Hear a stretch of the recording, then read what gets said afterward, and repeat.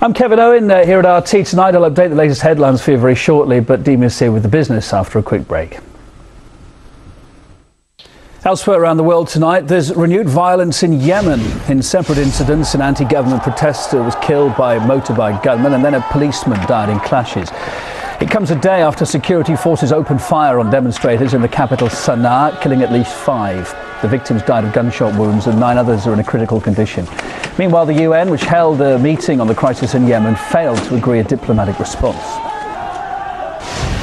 Heavy gunfires erupted in the Ivory Coast capital as forces loyal to the new government try to dislodge the militia of the deposed president. It's part of attempts to re-establish security following heavy fighting earlier this month to oust Laurent Gbagbo. He was arrested last week with the help of UN and French forces during a raid on his residence in Abidjan.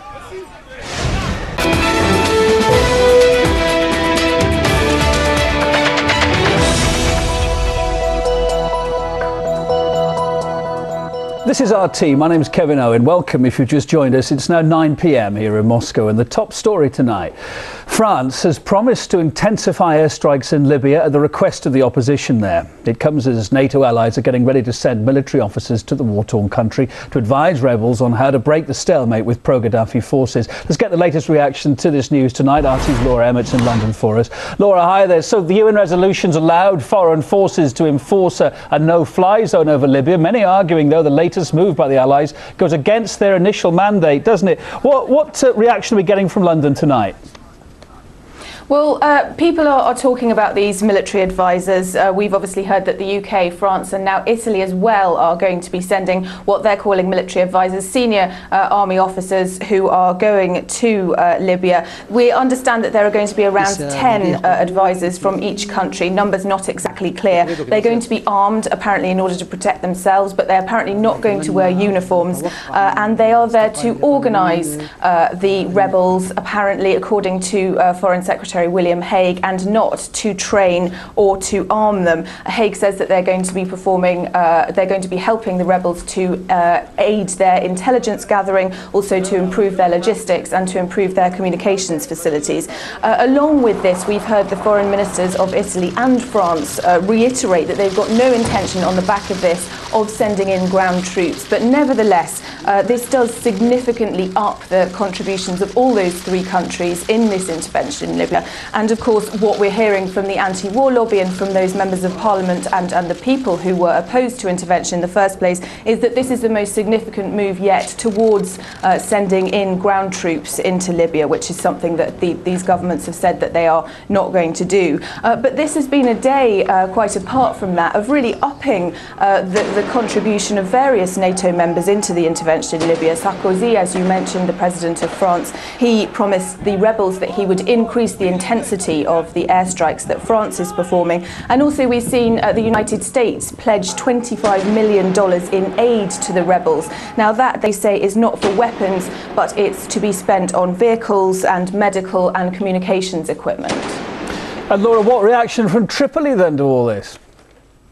Well, Tripoli obviously is not pleased. The Libyan foreign minister said that this could worsen the situation and significantly prolong the fighting, thereby putting any kind of peace deal significantly further into the future. He said that it would encourage defiance in the rebels, that they would perceive themselves to be getting much more support from NATO than they'd previously been getting, which would make them keep on fighting for longer. And he says this is a clear violation of the UN Security Council resolution that only allowed for the protection of civilians in Libya. We've also seen division inside the UK Parliament. People are calling this mission creep. They're saying also that it was outside the bounds of the UN Security Council resolution and that it contributes massively to the ultimate worry that ground troops would be sent into Libya. They're comparing this situation with Afghanistan, saying it could turn into another Afghanistan where, of course, British forces have been involved there for 10 years and counting. And also that the UK has learned nothing from Iraq or Afghanistan that they're applying to this conflict. But in fact, a prominent Liberal Democrat politician has gone one step further and is talking about Vietnam. He says that the first step that the US took before it went into Vietnam and got so embroiled there was just this, to send in military advisors. Laura Emmett, our London correspondent, thanks for bringing us up to date there. All right, well, we stay in London now for a moment. Lindsay Germans from the Stop the War Coalition, she joins us from there to discuss the later actions in Libya. Thanks for being with us on the programmes. Appreciate it tonight. How legal, as you see it, is the plan to send these military advisors now to the rebels' headquarters in Benghazi then? Well, I don't think you can see it as a legal move. It clearly goes well beyond the bounds of UN Resolution 1973. We were told explicitly a month ago this would not happen. We were told there would not be troops on the ground. We were told that this would be simply a no-fly zone to help civilians.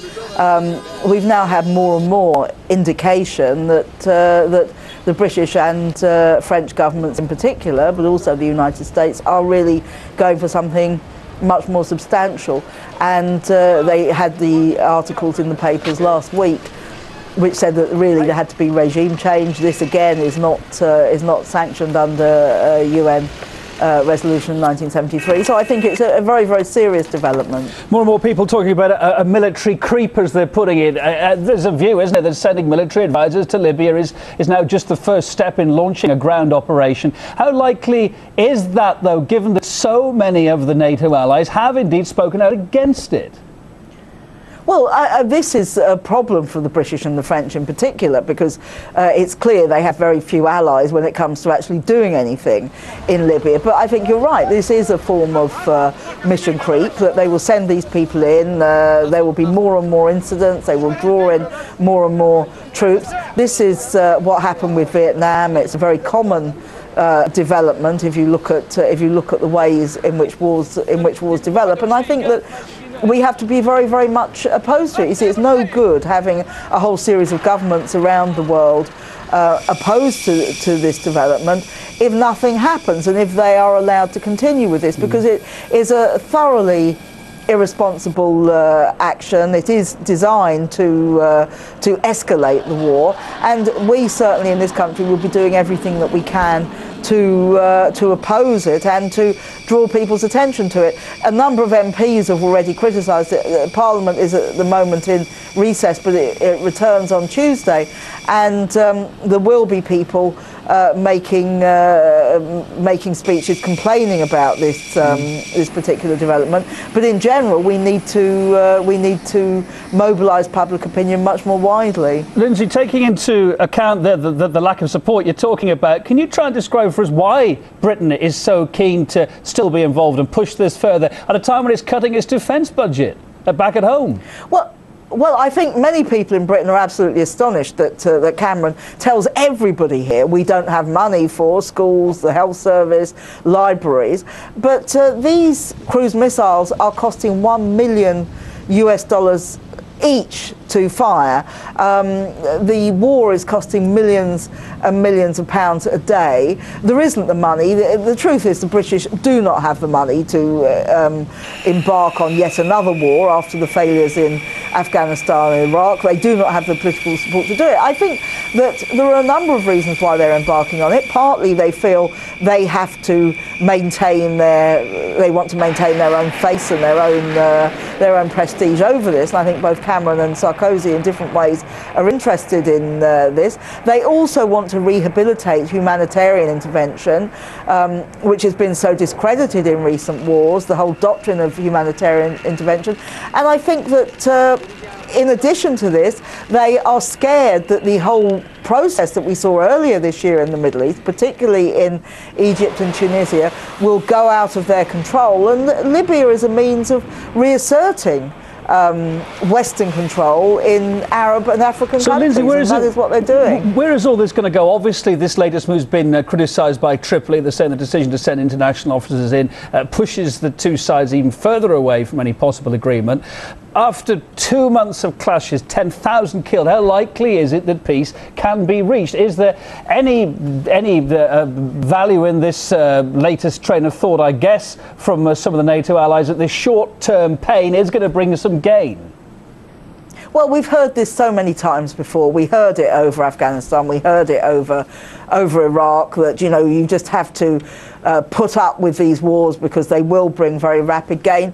They haven't, and there are now, you have Libyans on the media here saying we'd like Western intervention. We had exactly the same as this with Afghanistan and Iraq. Very few people now would defend these wars and these occupations. And believe me, if Britain and France go into another war like this, if they do invade the country, which it already seems that they are going to do, this will be a huge political and military problem for them. I don't believe that they're in a position on their own to really win here.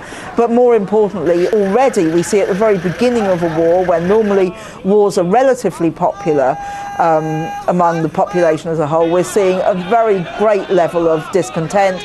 It does feed into the economic crisis, as you said, that people feel, why should we suffer economic pain when there seems to be limitless money for these wars? So all of these things will come together.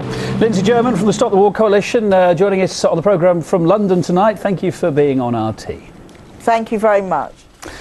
The US soldier accused of passing thousands of secret government documents to WikiLeaks is to be transferred to a new prison. Bradley Manning had been held at the Marine base in the US state of Virginia for the past 10 months in conditions that his supporters claim amount to torture.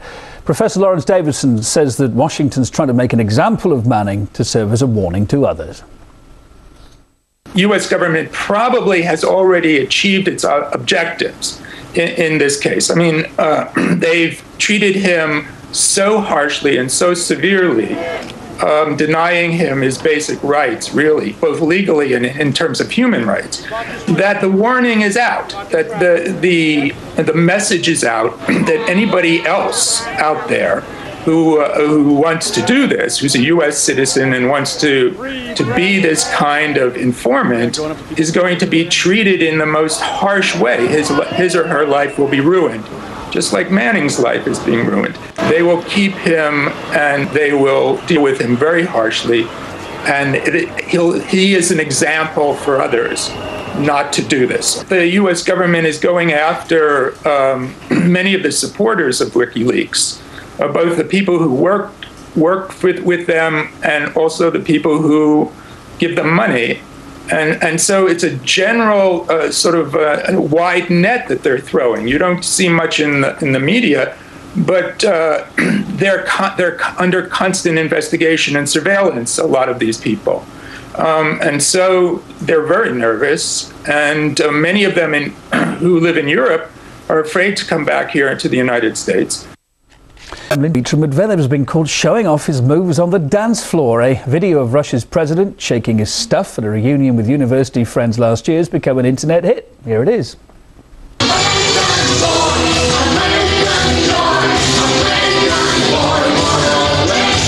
And there he goes. Medvedev could be seen getting down to the Russian 90s hit called, if you're interested, American Boy. One Twitter user, less than overwhelmed though by the presidential prowess, described his style as dancing like a dad. Russia's leader said he and his friends were just having a good time, though he admitted his moves may be a bit stuck in the 90s. Why not check out that video yourself if you've not done so? Things have broken out in eastern Turkey after a ruling was passed preventing a number of Kurdish candidates from running in national elections there. Riot police fired tear gas and water cannon at masked demonstrators who responded with stones and fireworks. Several people were injured in the violence. In the wake of the unrest, Turkey's top electoral body said it will review its earlier decision now.